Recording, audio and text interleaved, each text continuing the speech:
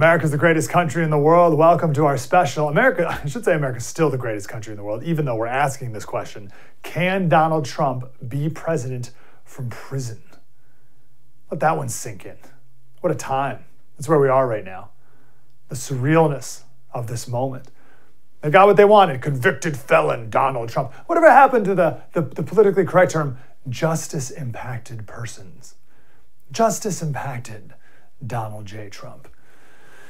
What a time to be alive. And no crime, by the way, or no one knows what crime was committed that he's guilty of. It might go to prison for. That reality beautifully personified by this woman right here. My fellow panelist here is celebrating that the rule of law has been vindicated and overturned 234 years of American legal tradition. I would challenge her to see if she could possibly articulate how and what crime Trump committed, because so far Alvin Bragg, the DA, has failed to do so. The judge in the case, Judge Merchan, has failed to do so. And they can't do it because Trump didn't commit any of the crimes for which he's been convicted. Well, let's just ask quickly before I go to Kevin. Francesca, just on that point, what crime did Trump commit? It was financial crimes. It was white collar crimes. That is exactly what they charged him. He was convicted on. What was the crime? It's New York State law. No, I understand. What was the crime? It is New. Francesca, I don't even like it. It is hang on, Mark, he just got convicted on 34 counts. Francesca, what was the crime? Of like cooking the actual books. What was the crime? You are not allowed. So you are not allowed to use your own financial, like your own money, to pay off somebody, and then he logged it as something different. He logged it as just a regular payment, but he was actually paying off this porn star to keep quiet, which, if he hadn't been running for president, would not have mattered, but he was, and so it impacted campaign finance laws in New York State. Okay, that is what Juan Merchan just oversaw this. Okay. Alvin Bragg brought these charges because Michael Cohen, his sister, was already sentenced to 3 years to do it. Okay, let's just go before Kevin. I'll be very, very, very patient. We'll come to you. Look, I'm no expert. Let me just say, hang on, Michael. Francesca, you are no expert. By That's the way. because the campaign finance law is a federal law. Hang on. That's great. Listen, in her defense, I feel a bit bad for her because no one knows what law was. But my favorite line in her just drowning, grasping for anything was, "This was oversaw by Judge Merchan." Like, you mean the guy who gave money to Joe Biden's campaign, which is against the law? My buddy sent me this text the other day. He said, Slater, I agree that this has never happened. All this stuff with Trump in prison possibly, right? Convicted felon, president, convicted. I agree this has never happened before. But also, has a president ever done something so egregious as to misclassify a payment? That's a good point.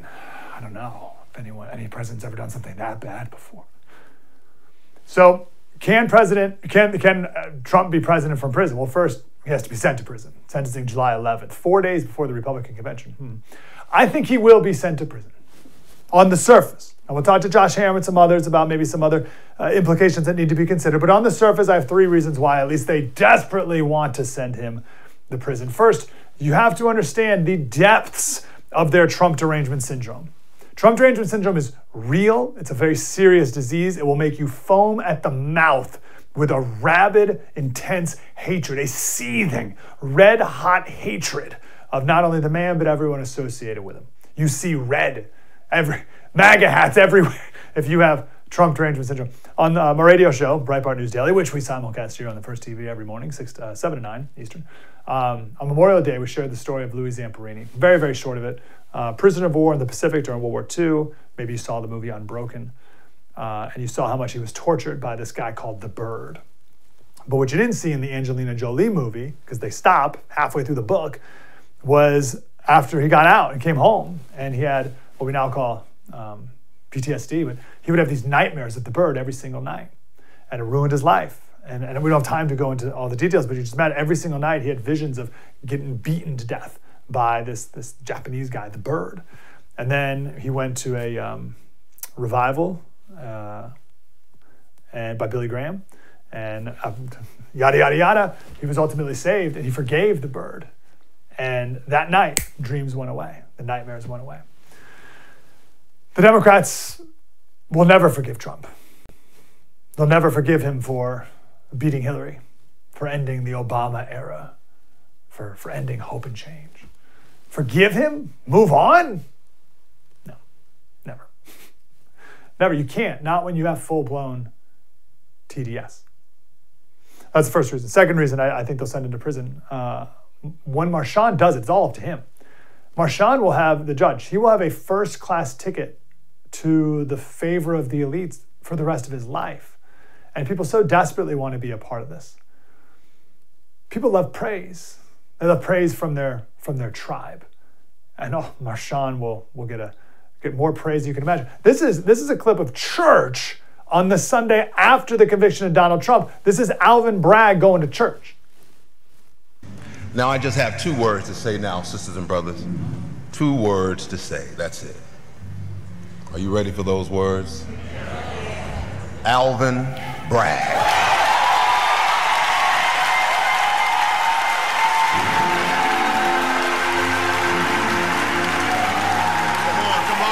Come on, let's give it up for our brother.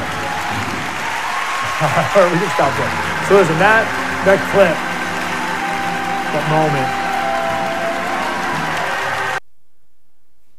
Sorry, I didn't mean to interrupt the organ. That's weird for religious reasons that maybe we could talk about another day. But that's just an example of the praise that Alvin Bragg gets every time he walks into a room with the progressive elite. Oh, ladies and gentlemen. And maybe an organ follows him. Maybe the organist travels with the organ to every room he walks into, it gets that.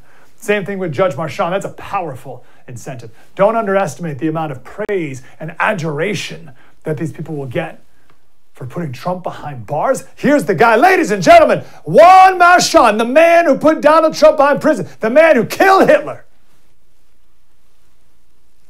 Can you be a judge who donates to a group called Stop Republicans and then is in a position to literally stop the Republican and not take it?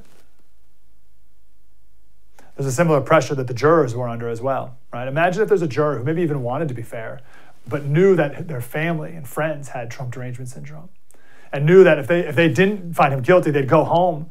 And my mom would ask me, what did you do? You did the right, you said he's guilty, right? No, I couldn't, Mom. I didn't do it because here's all the evidence. Oh, I thought I knew my daughter. I thought I knew you. I thought you were better than this. I thought I raised you better than this. How could you not have put that monster behind prison? It's a powerful force. And the opposite of that is, I want this praise. I want this love. I want it lavished on me for the rest of my life. And if I just put him in prison, then I'll have it forever.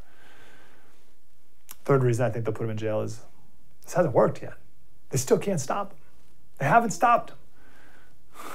They keep trying to break the man. Mentally, emotionally, physically, financially. They can't break him. And his support stays the same or goes up. Maybe one day they'll realize that pardoning Trump will probably help them, the Democrats. I don't know. I think the hatred's too deep. That's why I think they'll put him in jail. Now, I think this will all lead to their destruction, the Democrats, if not America's, but certainly the Democrats. It'll be a Pyrrhic victory named after King Pyrrhus in Greece. He was attacking the Romans. It was 280 BC. And Plutarch tells a story of a battle that Pyrrhus won, but he lost so many men and so many elephants in the battle. The famous line is, if we have another such victory, it will utterly undo us, or undo me. Like if we win like that again, we're done. So sure, Dems, maybe you won the battle, but at what cost? You want to put him in jail? Great, go for it. But at what cost? Talk about this with our experts. Can Donald Trump be president from prison? Will he be sent from prison? And then what are we to do? Now that we got a George Soros DA that did his job, we got some other conservative DAs across the country. They can do their job? Can Donald Trump be president from prison? Man, what a time to be alive. Mike Slater, The First TV. Spread the word. The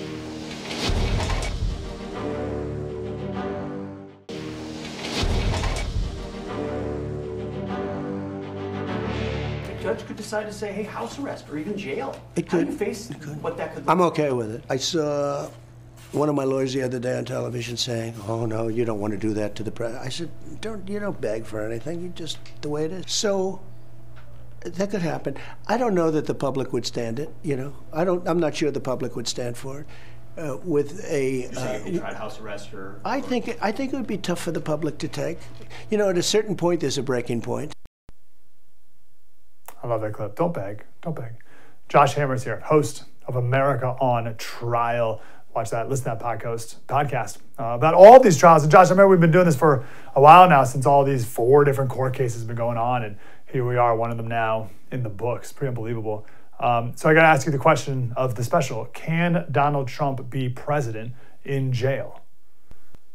So let's first discuss whether or not he is actually going to jail, I guess. Then we can get to that second question. So the sentencing is coming up on July 11th. Look, personally, Mike, I think that they are going to do everything they possibly can to justify putting him in jail. Why?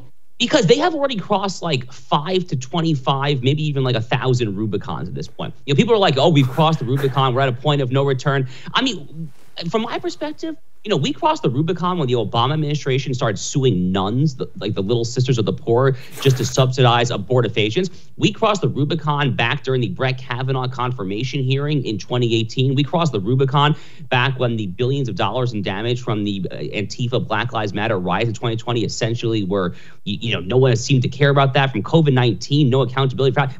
We have crossed so many Rubicons in this country. And when it comes to Trump in particular, I have no doubt that they are going to try to put him in jail. Here is the one reason why maybe they actually can't do it. They logistically might actually not be able to. And it's terrible. It is horrifying that we were even having this conversation. But logistically, the way this works is you would have to send him to Rikers Island or to some other New York City prison. The problem is that in New York City, in the prison system, including Rikers, which presumably they try to send him to because it's the most infamous of all the bunch, you can't actually get guns or arms anywhere near the prisoners. They have very well-established protocols. There are actual hard barriers and whatnot there. But it is federal mandate, it is federal law that the president must have armed Secret Service near him in perpetuity for the rest of his life. So, it's a basic constitutional principle under the Supremacy Clause of the Constitution that federal law trumps state law when there's any kind of conflict there. And so they actually might not be able to do it. But when there's a will, there's a way, Mike. I don't underestimate these demons and savages that we're dealing with either. Gosh, that's such an unbelievable I'm so taken back by this entire special that we're having right now. The logistics of how the Secret Service would defend Trump in Rikers Island. Would you deputize a Secret Service agent as a prison guard so then they would be able to protect him while in prison? You build a different wing off the prison just for president? What? Like you said, though, will, there's a way. I don't think that would hold them back. What moral thing would hold them back at this point? You know what I mean? At what point would they be like, all right, yeah. We've done enough here. Let's not put the man actually in jail. So let's play this out a little bit more. I mean, let's say that they somehow are able to reconcile this puzzle that I presented here and square this circle, and they somehow find a way to actually get the Secret Service inside Rikers Island in solitary confinement or something outrageous like that. Okay, I actually increasingly don't think that's going to happen, but let's stipulate just for sake of argument that it does. If Donald Trump then literally wins a presidential election from a prison cell in November 2024, call me naive, I have to assume that Kathy Hochul, the governor of New York, would probably issue a pardon at that point. Because at that point, you're literally looking at the president-elect, soon to be president of the United States come January 2025, being in a literal prison cell. Now, there's nothing in the U.S. Constitution that precludes this. There is no express stipulation in federal constitutional or statutory law that says that a president of the United States cannot preside over the country from prison. The reason why that's not there in the law is because who in the world would have ever thought that this was a possibility? I mean, the founding fathers were talking about political philosophy and all this grand stuff. They didn't have time to talk about the possibility that someone could govern the country from jail. So it's not in there. So in theory, it kind of sort of could happen. So Trump could, in theory, have his Nelson Mandela moment, so to speak, where he actually wins an election from jail. I call me naive, and it would be the first time someone's called me that. I have to believe that the pressure brought on Kathy Hochul at that point to issue a pardon would be astronomical. I think that you would have literally everybody, but the hardest of the hard left of the Democratic Party who would be saying, okay, at this point, like, we need a functional president. This country has an economy. We have a border. We have foreign relations. We need someone, whatever you might think of him, who can literally just sit there and do the duties of a president. So at that point, that's probably the way it would work. But there is nothing necessarily forcing Kathy Hochul either to make that decision. But this all assumes that they would let him win at all in the first place, too. Let's say he gets sentenced to Rikers or whatever. That's right before the RNC. So they could keep him from the RNC, right? Maybe they do like some symbolic, you're in jail for a week kind of thing. Who would run the campaign, right? Do you have the vice president at that point who would be the face? And do you think this would help Trump? Right. So I didn't touch on this, so thanks for that. But like, if there is let's say it is a jail sentence, or even if it's house arrest, probation, whatever the sentence actually is, the appeals court could immediately stay that. You know, Trump's lawyers will obviously immediately appeal that. The appellate court could stay that pending appeal, and they could do that within minutes, within hours. I think that probably will happen at this point. I mean, this case, as we've covered on America on Trial, as we covered here on The First, time and time again, this case was so unbelievably riddled with clear reversible error, whether it comes to the 14th Amendment due process clause or various Sixth Amendment rights. The fact that the judge obviously should have been recused. Trump couldn't call their lead expert witness, Brad Smith, the former FEC commissioner. I could go on and on. This case was uniquely and historically flawed for countless reasons. So at a bare minimum, I will be optimistic that the New York Court of Appeals, which is the highest court in the land in New York, it's in Albany, the state capital, I have to think that they would probably stay an actual prison sentence if, God forbid, that is the decision that comes down on July 11th. So that would allow Trump to go to the convention. It would allow him to campaign out in the Midwest states and so forth there. Heaven forbid, again, let's just do the whole sake of argument thing. If they do the prison sentence and the New York Court of Appeals does not stay, then yeah, I guess he's in prison. He wouldn't be able to formally accept the Republican Party's presidential nomination at the convention in Milwaukee in July. And at that point, you know, you'd have moderate independent voters, Mike, who I think are looking at this and being like, what the actual hell is happening right now? Was there any reason to believe why the New York Court of Appeals is some, vaulted, noble arbiters of truth and wisdom and justice? So two things here. One is, so the New York State judiciary is very complicated. So you have the New York trial courts. Juan Merchan is a trial court. Confusingly, they call that the Supreme Court. New York's the only state in the country where the word Supreme Court does not actually refer to the highest court in the land. It refers to the trial courts. Then the intermediate court is the appellate division of the New York Supreme Court. Both the trial court judges and the appellate division of the Supreme Court are elected. They serve 14-year terms. So that is why I'm not particularly optimistic that the appellate division would do anything, because if you're actually running for election in Manhattan, which is a very far left jurisdiction, obviously, you do not want to run for re-election on the platform that you stayed Donald Trump's sentencing, his prison mandate. But I think if Trump's lawyers can expedite an appeal to the court in Albany, the New York Court of Appeals, which is the highest court in New York, they will be on much firmer ground for the very simple reason that, one, that is not an elected court. Those justices are nominated and consent, very similar to how we do it at a federal level. And two, kind of the broader thing here is, New York State has a reputation in theory to preserve, in theory, because I grew up there and it's gone very far downhill ever since then.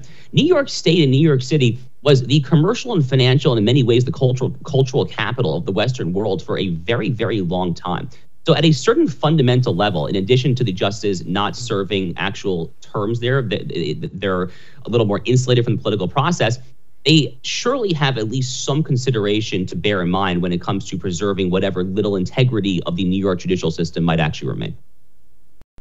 Great point. About 30 seconds left. What about the Supreme Court jumping in early on this and just putting the kibosh on it before it goes through all that other stuff? So, I raised this possibility actually recently to a group chat of a bunch of fellow right-wing lawyers. And one of my friends, who I won't name obviously, but he's a former U.S. Supreme Court clerk himself, he said it's a very bad idea for the very simple reason that you would actually be jumping over possible levels of relief in the interim, and you'd be putting all of your eggs in the basket of the U.S. Supreme Court. You know, I don't know about you, Mike, but I don't particularly want to trust John Roberts, Brett Kavanaugh, and Amy Coney Barrett to necessarily do the right thing. They don't always do the right thing here. And if you jump over the New York Court of Appeals and go straight to the U.S. Supreme Court, you're not going to be able to go back easily to the New York Court of Appeals. So it's a very, very risky proposition. I'm not confident in it. Oh, very interesting. Josh Hammer, America on Trial, if you want all this and more, with the 3 other trials that Trump is still facing right now as well. Josh, great to talk to you, brother. You bet, anytime. So there's the background. Now, what do we do next? Particularly, what do we do with these DAs that aren't stopping? All right, we have these George Soros DAs that now they have a playbook on how they can take down Trump and others. And then what do we do? What do conservative conservatives do now moving forward? Now that Rubicon has been crossed. That's next right here on The First TV.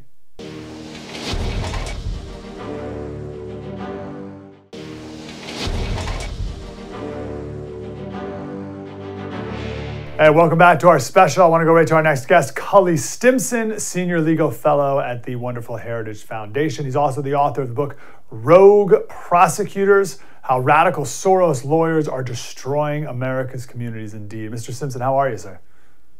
I'm great. Thanks for having me back. The question of the day, do you think that Judge Marchand will send Donald J. Trump to prison? You know, it's an amazing question to even pose to a person in America in 2024. Sadly, I think there's an outside chance he will do that. And, I mean, he shouldn't have sat on the case in the first place for reasons we can talk about. But I think that this guy has proven himself to be a person that does not have the judicial demeanor or judgment to sit on this case. And so can I envision him trying to sentence the president to jail? Yeah, I can. Amazing. Let's maybe we can swing back around to Judge Marchand, but let's go to Alvin Bragg. What do we need to know about this DA? So on one level, Alvin Bragg did have a good background and experience to be an elected DA. He was a federal prosecutor. He has a good education. He worked as a prosecutor. And typically when you're a prosecutor, and I've been one, and I've been a defense attorney and a judge, you want to prosecute cases. And so the problem begins that when he ran for DA, he ran partly on a platform to go after and indict former President Trump. He didn't indicate what crimes he committed. He essentially suggested he'd find the crime later on if they elected him.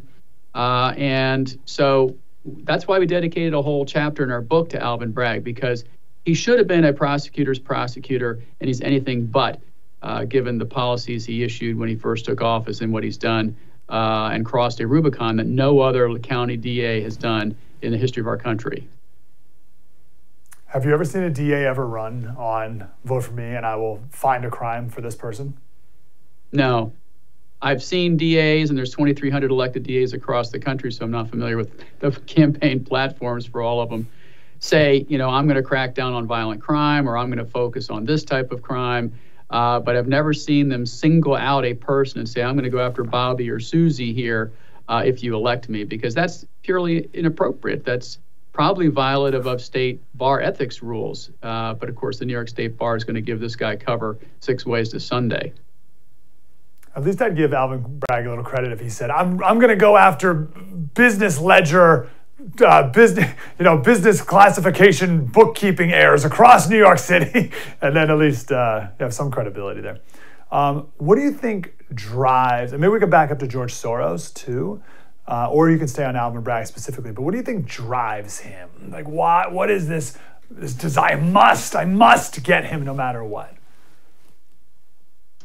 You know, Alvin Bragg's not unique. There are people who just loathe Trump, people on the left, and they will use whatever means they can, legal or illegal or questionable legal theories, to do that and use the law and twist the law in a way to try to hold former President Trump accountable for alleged crimes. I mean, to think that he's charged him essentially with misdemeanor business falsification records whose statute of limitations have run, but to elevate that to a felony to prove another crime, but then refuse to indicate to the defense what that other crime was, and then have a judge play along with that, even when the defense files a motion for a bill in particular. It's basically saying, by the way, what are we supposed to defend against? And the judge didn't allow them to do that. So there are major due process considerations here that were potentially violated. The appeals court will have that and 10 or 12 other issues that the defense will file on appeal. But the damage has been done. We've now crossed a Rubicon that has never been crossed before, and that is a local county elected DA has gone after a former president. And I think you're unfortunately may see other DAs now wading into that sordid pool. Yes, I want to talk about that. Is there an argument to be made that now we need some conservative DAs? I know when I used to live in San Diego, there's a good conservative DA out there. She's not an activist by any means, but okay, right? She's one of the few maybe conservative, whatever. There's some conservative DA out there. Can he go after, or she go after, Fauci for going around FOIA requests? Let's get him. That's a crime. You can't get out around Freedom of Information Act requests. Can we prosecute him? The process is the punishment, right?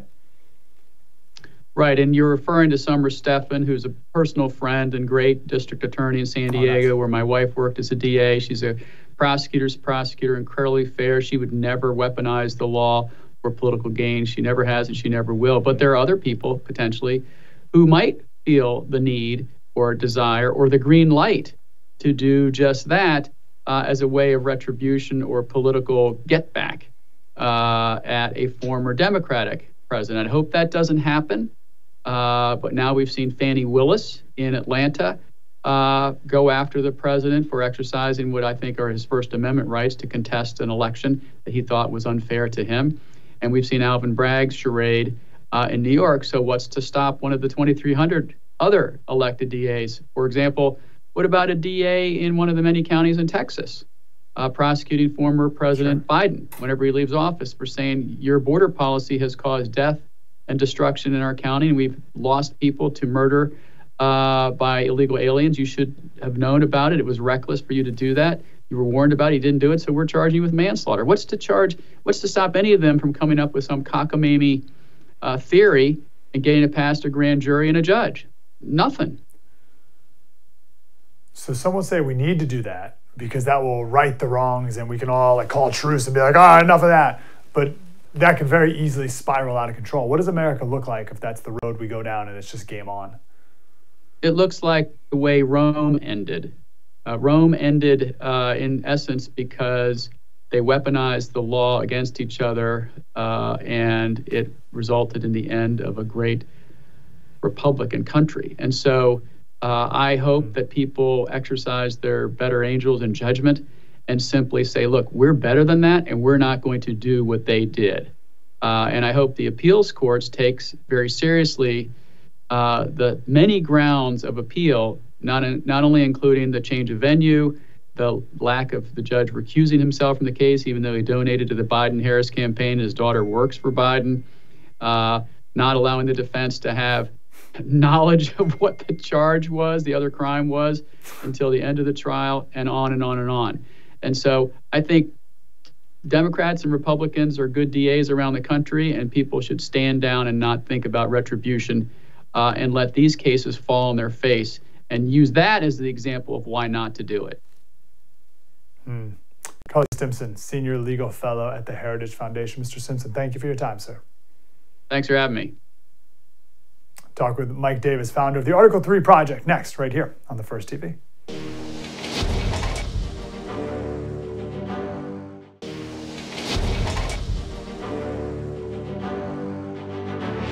You famously said regarding Hillary Clinton, lock her up. You declined to do that as president. I beat her. It's easier when you win.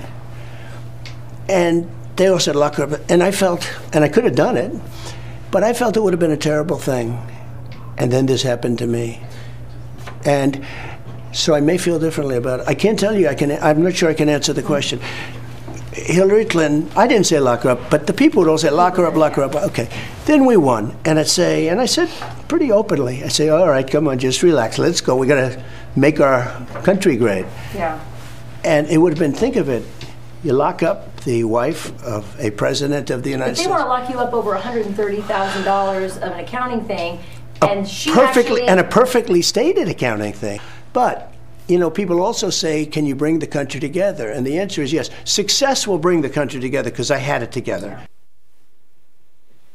That was the high road. It was back in 2016 he was referring to. Of course, there was a Politico article quoting him saying that he didn't want to drag the Clintons through this. He didn't want to drag the country through this. Let's just move on together. And that was the end of it. But indeed, it was not. Mike Davis is here, founder of the Article 3 Project. Maybe, I'm just throwing it out there, maybe Trump's next attorney general. I don't know. I'm not going to put that on you, Mike, but I'll throw it out there. How you doing, sir? I'm doing well. And I always say I can't get confirmed as the attorney general. I'm just too charming, but I think I want to be Trump's viceroy because then I don't have to be accountable to courts and Congress. That's right. The cross you bear. I'm too charming of a man. Sir, we just talked to our previous guest, and we're talking about what if a conservative DA somewhere across the country maybe threw some charges against Tony Fauci, right? There's evidence that Fauci went around some Freedom of Information Act requests. That's a crime. Maybe we go, we try to throw him in jail. And, you know, the punishment is the process. The process is the punishment. What the heck? Might as well go for it. And he said that would be a terrible idea. It's what ended Rome, the Roman Republic, and we should never go down that road. What do you think about that? Look, I like Cully Stimson from the Heritage Foundation. He's a very good guy. I think that he's being a little bit too quaint here. The Democrats, the Biden Democrats have already crossed the Rubicon with their Republic ending Democrats, lawfare, and election interference. They've gone after Trump. They've gone after his top aides like Peter Navarro, who's sitting in prison right now, and Steve Bannon, who they want to put in prison. They've gone after his lawyers like Jeff Clark and John Eastman. They've gone after his January 6th supporters. They've even gone after parents outraged by gender chaos in schools and the resulting rapes in high school bathrooms. They've gone after Christians praying outside of abortion clinics. They put them in prison for doing that. Little old Christians under the FACE Act, while they've given amnesty to Joe Biden and James Biden and Hunter Biden, every scumbag Biden who has taken at least $20 million, according to House Oversight Chairman James Comer, from it seems like every corrupt foreign entity has gone in to the Biden bank accounts. They give amnesty to BLM and Antifa and Hamas and trans terrorists and abortion industry activists. No. The only way this ends, and Republicans need to wake up to this, they want to say, oh, we're better than this. How this ends is to give the Democrats a healthy dose of their own medicine. Today's Democrats aren't liberals who love America and just disagree with the conservatives, and the best way to get there, they're leftists, and they only respect power. So we need to give them power. I'll throw in there all the prosecutions against the fake electors across the country, which are just the backup electors, but they're going hard after all of them in many different states. Okay, what does that look like, Mr. Davis? Give me some examples of what that looks like and back at them. Well, I mean, maybe I've thought about this a bit, but I would say that right now, the House Republicans need to find their backbones, and they need to start opening investigations immediately, and they need to issue subpoenas for documents, for staff depositions, and for witnesses for public hearings, and gather the evidence now, like the January 6th Kangaroo Commission did against Trump and his top aides and his supporters. Gather that evidence now. You do have a legislative purpose that Biden Democrats are using federal funds to wage this criminal conspiracy against Trump, his top aides, his supporters. They've also deprived Trump and his allies of their constitutional rights to due process and equal protection. At the federal level, you have the Fifth Amendment. So there's the legislative purpose there for House Republicans. At the state level, you have the 14th Amendment for equal protection and due process. And Section 5 of the 14th Amendment specifically gives Congress the power to enact legislation. So there's your legislative purpose. You can also open an impeachment probe and gather even more evidence and get around executive privilege or whatever privileges that the Biden White House and the Biden Justice Department want to put up.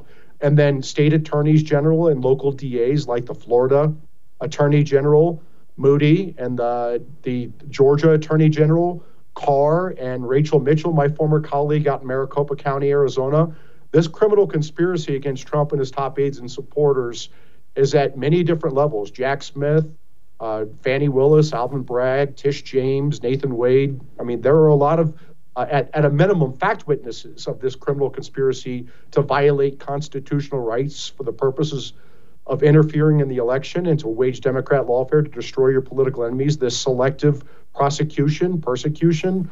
There are many, many different hooks. And then when the Trump 47 Justice Department gets into office, on the first day, on January 20th, 2025, Trump's acting attorney general must open a criminal probe immediately on this criminal conspiracy to violate constitutional rights. And that's under 18 U.S.C. Section 241 and 18 U.S.C. Section 242. So there's your game plan. It's not that hard. You start issuing subpoenas now. Wow, I didn't know you were going to go specifically to Joe Biden and specifically for this. I love it. What crime did someone commit here? Obviously, all this stuff is wrong, but what crime do you think Joe Biden or these people at the top committed?